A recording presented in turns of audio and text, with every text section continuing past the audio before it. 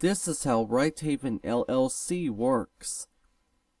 LLC stands for Limited Liability Company, which is what Righthaven is registered as.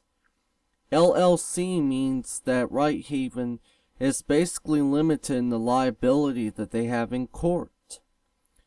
Righthaven's media clients was Media News Group Incorporated, which now has severed their contract, Stevens Media, the main corporation, into Righthaven, and then USWGO Media.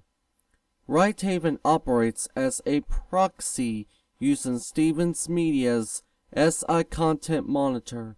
Using special web monitoring software, they find out which article or image has gone the most viral. Then they transfer ownership of the copyrights from their newspaper clients using the Strategic Alliance Agreement directly to Righthaven. Then Righthaven begins suing those identified by SI Content Monitor.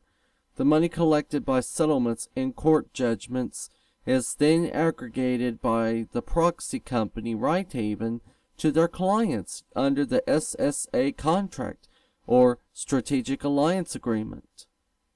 The reason why Righthaven LLC is a proxy is because if any defendants they sue actually win in court under fair use grounds, then they can actually sue Righthaven for emotional damages and attorney's fees. Since they are a proxy, most money won by Righthaven is quickly aggregated. Therefore, Righthaven can claim that they don't have the money for the prevailing party, and therefore go under bankruptcy if they are forced to pay anything to creditors by the court.